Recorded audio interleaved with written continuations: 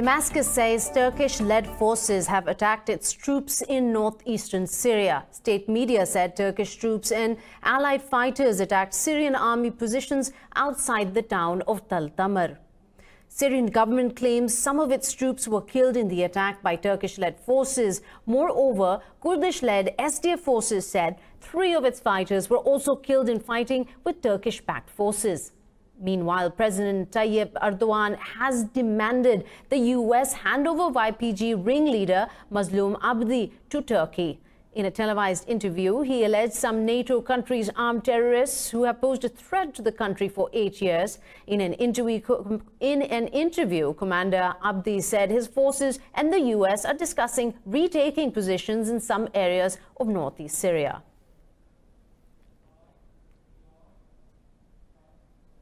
The U.S. says it will redeploy its troops to Syrian oil fields to protect them from a takeover by ISIS. President Donald Trump has also hinted at a realignment with SDF forces to keep Syrian oil out of ISIS' hands. Trump said he had a conversation with SDF commander Mazlum Abdi and told him to advance towards the oil fields. He said one of the most significant gains by the U.S. in the fight against ISIS was gaining control of oil fields in eastern Syria. Republican Senator Lindsey Graham said the Pentagon is preparing a plan to prevent Syrian oil from falling back into the hands of ISIS. Pentagon Chief Mark Esper has also advised Trump against a complete withdrawal of forces from the Middle Eastern country.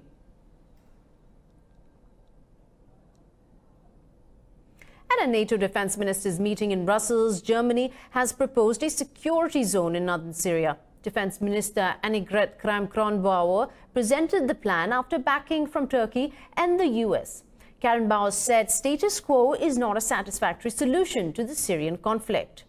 NATO head Jens Stoltenberg says Berlin's plan for a security zone might need to involve the United Nations.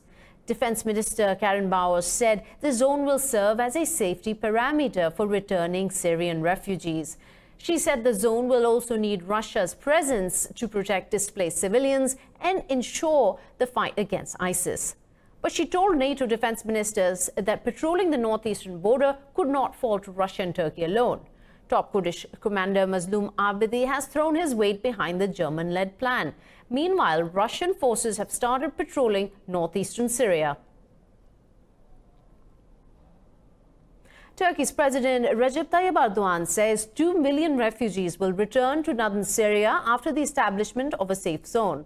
Speaking in Ankara, he said Turkey will implement its own plans if Kurdish fighters don't withdraw from the area under the ceasefire deal with Russia.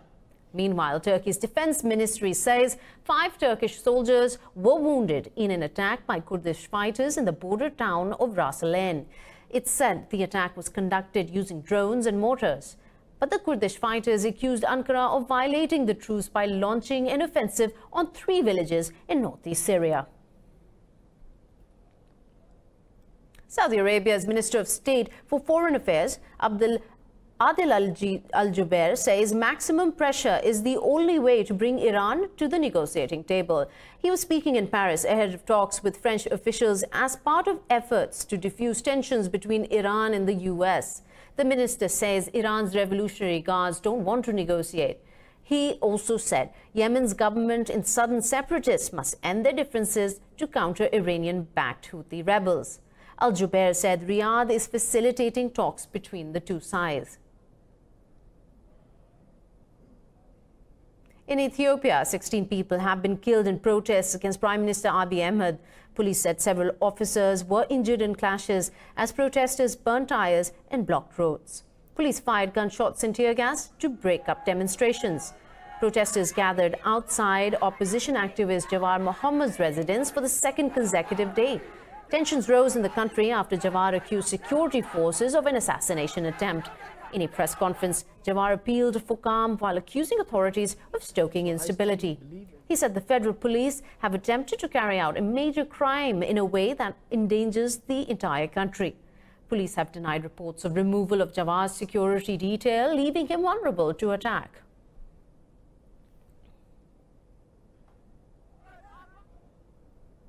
In Iraq, anti-government rallies have resumed in the second phase of protests that turned deadly earlier this month.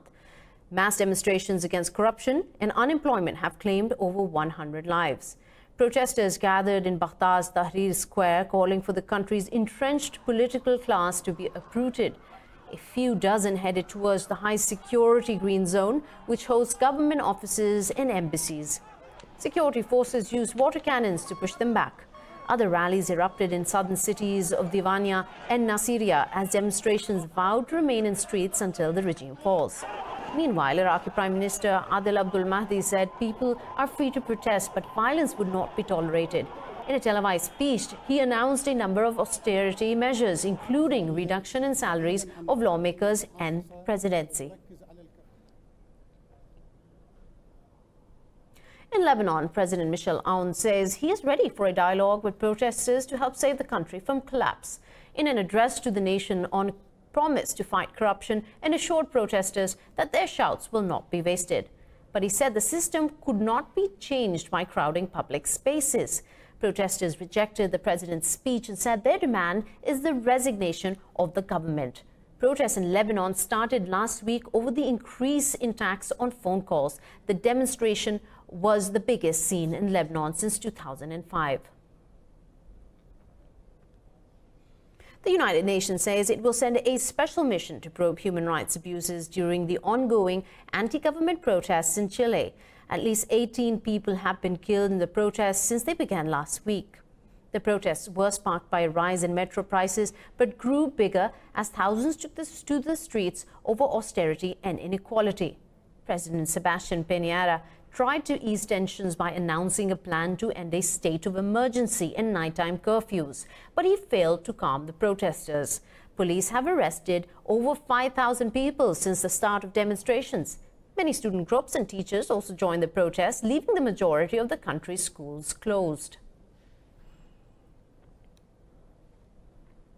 UK's Prime Minister Boris Johnson says he will give lawmakers more time to debate the Brexit deal, but only if they agree to hold elections on the 12th of December.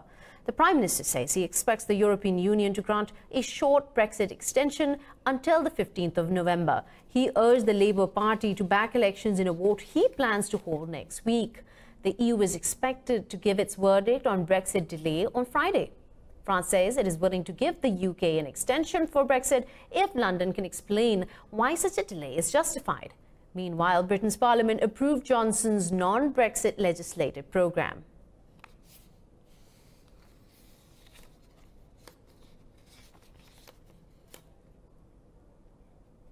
President-elect of the EU Commission, Ursula von der Leyen, says the bloc is likely to extend the UK's Brexit deadline. During a visit to Helsinki, she said, now Britain should put forward a candidate for the European Commission. On Wednesday, EU member states backed a plan to postpone Brexit beyond 31st October. It comes after Prime Minister Boris Johnson sent an extension request under a law passed by rebel MPs.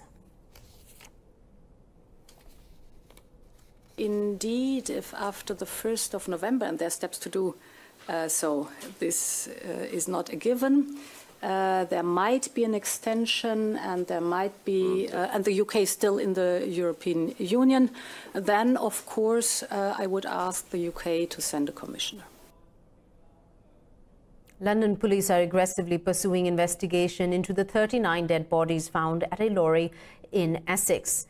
3 properties in Northern Ireland have been raided, while the lorry driver is under investigation for an additional 24 hours. Police says the lorry has been moved to a secure site. National Crime Agency says the scope of investigation has broadened to Ireland, Belgium and China. The process of post-mortem examinations of the dead bodies is taking place. Essex police said it is the largest murder investigation in the force's history. Earlier, British police said all the 39 people found dead are believed to be Chinese. China's ambassador to the UK, Liu Xiaoming, said the embassy is in contact with the UK police. In Azerbaijan, over 24 heads of state and governments have arrived to attend the 18th Non-Aligned Movements Summit today. Pakistan's President Arif Alvi was received at the airport by the Deputy Prime Minister of Azerbaijan, Ali Akhmedov. The NAM summit is likely to focus on major reforms in the organization's structure, direction and functions. On Thursday, a ministerial meeting ahead of the summit identified terrorism as a threat to global development. The 120-member group makes up for 55% of the world's population. NAM countries possess 75% of the world's oil reserves and 50% of its gas. Meanwhile, Indian Prime Minister Narendra Modi will miss the summit a second time in a row. A worker of opposition party Muslim League has been stabbed to death in India's southeastern Kerala state. Police say 36-year-old man Mohammad Ishaq was attacked on his way back from the local mosque. Police confirmed ongoing clashes between Congress-led United Democratic Front and Communist Party of India in recent months. CPIM District Committee has denied any involvement in the incident. Heavy contingents of police have been deployed after the Muslim League called for a shutdown in the district of Malappuram today. In Bangladesh, 16 people have been sentenced to death for the murder of a teenage girl who refused to withdraw a sexual harassment complaint. The principal of a religious school was among those given capital punishment. The killers set the victim on fire on the roof of a school in April in southeastern district of Feni. Police said the murder was carried out on the principal's order. The defense lawyer said his clients will challenge the verdict in the High Court. The death sparked public outrage and mass demonstrations calling for the killers to be punished. And we'll take a quick short break. We'll be right back.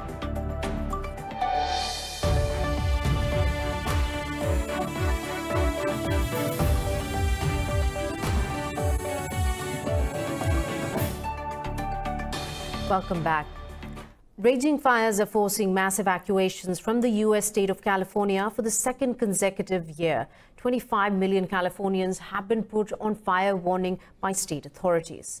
Winds fueled the blaze that has scorched over 10,000 acres of land in Northern California. Rescue agencies say the fire is spreading further. 500,000 residents are without power after Pacific Gas and Electric cut transmission to prevent further wildfires. Government officials say the fire is now moving some 75 miles north of San Francisco. California is still recovering from wildfires last year that killed about 100 people. Migrants in Bosnia are waiting to be relocated as temperatures drop. Hundreds of migrants are bracing for the winter. More details in this report. In Bosnia, a tent city built on a former garbage landfill hosts hundreds of migrants. There is no water for the inhabitants and the area is surrounded by woods. 4 kilometers, water problem. To survive, residents must carry plastic bottles to a nearby village and ask locals for water. But the migrants' growing numbers is frustrating the settlers. Jungle camp no good. Problem. Okay. Water no. Okay. Fruit no. Okay. Money no. City go police problem. Go Croatia, Slovenia problem. Lack of food, water and medicines is making the situation worse. I'm not animal, I'm human. Cameraman, I'm here in last 3 months. Cameraman coming, human rights coming, but no response. Why? Bosnian authorities say they want to move the camp before winter hits, but have been unable to agree on a new location. Here the situation must become absurd so that we can finally start to solve it, so that everyone can start doing their job. The UN also criticized the camp's location, calling it inappropriate and inadequate, while the Red Cross has criticized Bosnian authorities for failing to provide medical facilities. It is good to bring water to collect garbage, but who will take care of the large number of migrants with scabies, tuberculosis and hepatitis? The Council of Europe Commissioner for Human Rights denigrated the camp's deplorable conditions and warned that the situation will be worse in winter. The international community is pushing Bosnian authorities to relocate the camp, which the migrants call a jungle. In New York, a 101-story tall outdoor observation deck known as Edge is set to open in Manhattan. The sky-high deck offers a sweeping bird's-eye view of the city and the Atlantic Ocean as far as 80 miles away. More in this report. Now you can walk into the sky and embrace unobstructed panoramic views of the New York City like never before. Thrill seekers also have a chance to take dizzying selfies from a 101-story-high Hudson Yards complex. Slated glass barriers allow visitors to lean over the city, and a glass floor lets them see below. It amazes me that from one spot I can see the Statue of Liberty all the way around to Central Park and every icon that you've always read about, that you know about, that you want to see. And from here, you can see it all in one spot. Constructing the deck was a tremendous feat of engineering. Engineering-wise, it's amazing. And, you know, I give the engineers credit for being able to think of how you can actually build this that's just sticking out over the city this high up in the air. Edge joins similar decks on New York City's Empire State Building, World Trade Center, and the Rockefeller Center. It will open to public on March 11, 2020.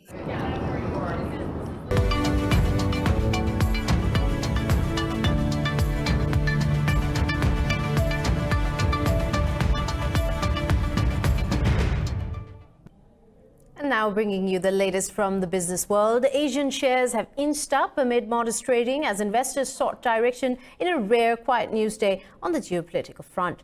Tracking small gains in world markets as positive earnings offset economic growth concerns, the regional markets show modest trends. China's blue chips were up fractionally, while Hong Kong's Hang Seng slid almost 0.5%. Shares in South Korea were also treading water.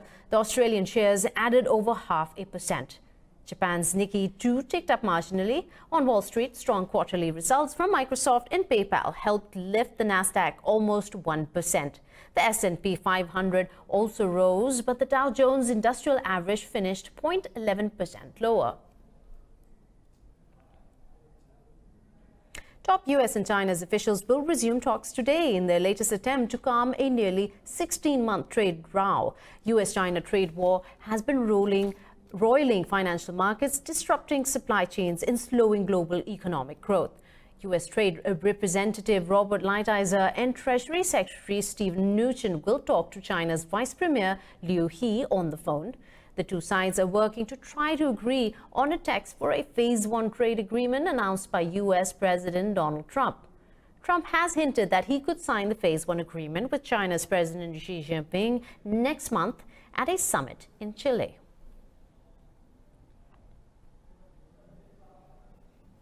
Amazon's profits have decreased for the first time in 2 years. The online retailer's shares have fallen by 7% in extended trading. Amazon has also lowered its forecast for the upcoming holiday season. Its third quarter earnings are $4.23 a share, compared with $5.75 a year earlier. Operating expenses during the third quarter climbed by 26%. CEO Jeff Bezos says Prime subscribers had placed orders for one-day delivery, which increased costs.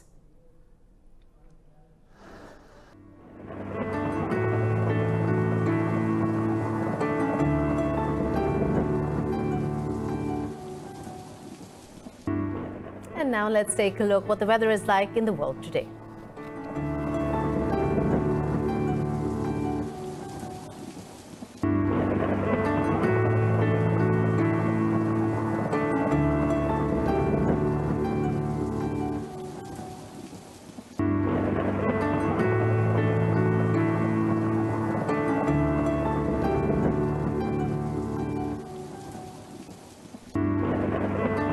For latest updates, you may follow us on social media at Indus.News.